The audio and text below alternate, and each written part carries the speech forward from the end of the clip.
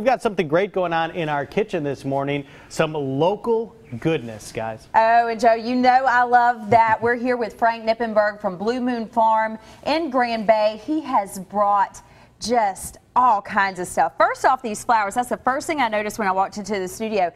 Especially for women, nothing brightens your day more than walking in and seeing some flowers like this. Oh, we enjoy growing flowers. We have a lot of surprises out at our farm. Well, let's first, before we get into what we're making today, which is actually no-dough blueberry peach cobbler, we'll get into that in just a second. Let's talk about the farm a little bit. Okay. Well, my wife, Peggy, and I started our blueberry U-Pick business about 4 years ago.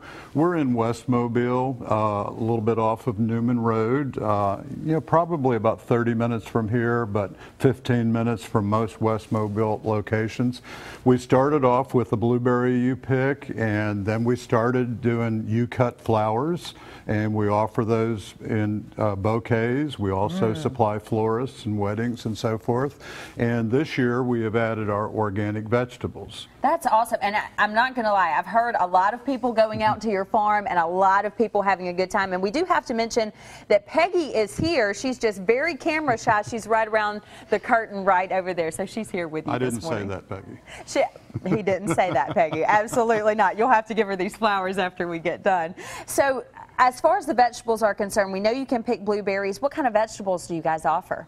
We have the traditional summer vegetables, but we try to offer the seasonal favorites. We have eggplants right now. We have our summer squash.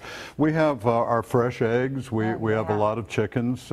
Everything is organic. We're certified naturally grown, and we didn't really start out that way, but our customers with our blueberries insisted on organic blueberries, and then customers started asking for vegetables, and we started that this year. And you know, a big trend that I've seen, Frank, with a lot of people who I know who've been to your farm is they take their kids out there. They take their kids out there, they let them pick the blueberries. Are you seeing a lot of that? Are you seeing a lot of that with the vegetables? Oh, we see it. We have a lot of farm animals. It's a nice country family experience. And you know what? If the business was put aside, we would just do it for meeting the kids and the families. It's a good opportunity. Well, cool. Well, you can take your kids out to the farm, let them pick vegetables, let them pick blueberries. Now we have to talk about what we're making this morning, which is a no-dough cobbler.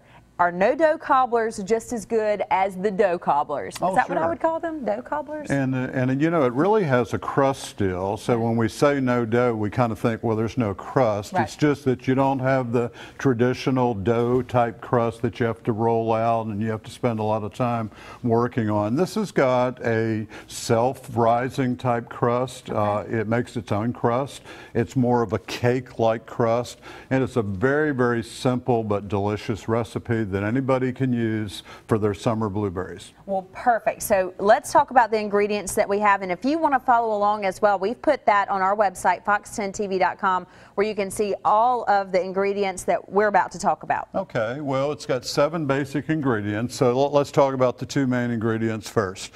We use 3 cups of fresh or frozen blueberries, and if someone did not get out to U-Pick this year and they don't have gallons of blueberries in their freezer ready to go, go to the local store, find some frozen blueberries, because they're so healthy for you. But definitely try this recipe. But it takes 3 cups of blueberries. You can pick up some frozen peaches at your local store, 3 cups of frozen peaches. The cake-like component takes 2 cups of flour, 1.5 cups of sugar on the beginning part of the recipe. It takes 2 teaspoons of baking powder, and it takes 1 cup of milk. When we put the berries and the peaches in at the end, we coat them with sugar, so there's another cup of sugar that goes in the ingredients. Well, perfect. We have everything set up and ready to go. And hey, do they still have time to pick blueberries? We're finished. Unfortunately, our blueberry season is over. On Saturdays, we have our U-Cut flowers, but we added thornless cultivated blackberries blueberries to our farm. Okay. So when they come out on Saturdays to get their flowers, they can also pick some blackberries where they're still in season. That's great. Check out their farm. Of course, we're going to get more information on the farm, and we're going to get started on the recipe in our next cooking segment. Joe, this looks absolutely great, and I'm really tempted to take this to my desk. Back in our Studio 10 kitchen set with Frank from Blue Moon Farm, and we've talked last segment about all the wonderful things you brought here this morning. Now it's time to get some stuff going. So what do we need to do here, Frank? Okay, well, this is one of my favorite recipes. That's why we chose it. We also make a pound cake with blueberries in. Ooh. And I wanted to mention that because I wanted to give some tips to your viewers. It's easy to preserve blueberries by freezing them. When they come to you fresh picked, you should just basically put them right in the freezer bags. Okay. Don't wash them. And then when they come out of the freezer, they'll last a year in the freezer. Just give them a good wash in a colander and get them ready to go and use them in your recipe. That is a great tip. When you use blueberries in a cake-like recipe, usually you want to take about a tablespoon of flour and just kind of mix it into the blueberries, and that keeps the blueberries from sinking to the bottom of the cake. So nice little tip that we need to think about. Now this is a super simple recipe. It's a delicious recipe. We start out with a cup of butter, 2 sticks of melted butter in a 3-quart baking dish. And in that, we're going to make our batter. We start out with our batter with our 2 cups of flour and 1.5 cups of granulated sugar. We have 2 teaspoons of baking soda, and we're going to kind of mix that together, and then we're going to add our 1 cup of milk, and this is going to make our batter. And you know, I have been accused of making a mess in the kitchen, and I purposely try to find recipes where I don't need to use beaters and I don't need to have a lot of bowls and things to leave a mess or to have to wash. And this is real easy. I'm not using a whisk, I'm just using a spatula. It's just easy to mix this batter up. And one tip, though, it's great that this one doesn't make that much of a mess, but if you do make a mess, I've always heard that if you're the one doing the cooking or baking, it's whoever else is in the house needs to clean up. What do you think about that rule? Well, I think that's an excellent rule. You know, my wife Peggy insists on doing most of the cleaning. Okay. And I kind of got fired from the cleaning process because I made comments like, why do you have to wash the bottom of a dish or a bottom of a pot? And I understand that that's a necessary component of cleaning up. Well, what you're teaching me right now is notes of things that I'm actually going to say because I'd like to get fired from the cleaning process. All right, so the next step is that we take our batter and we just go ahead and put it right into our melted butter. And we're not going to stir. We're going to just kind of push it around a little bit, but this is going to, you know, make that nice cake-like batter that's going to be part of our recipe.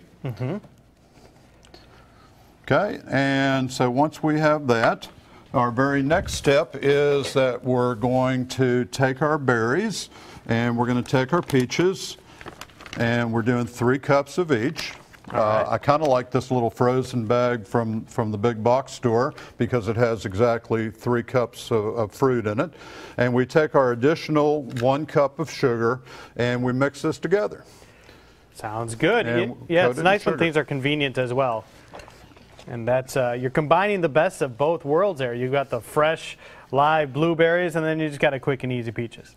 And so then we take, with no great system in mind, we take our fruit and we just spread it out, and we're being careful not to try to, you know, push it down into the batter. The batter is actually going to come up, and it's just going to make a wonderful brown crust at the end. Now you do need a 3-quart baking dish. Anything smaller is not going to hold this.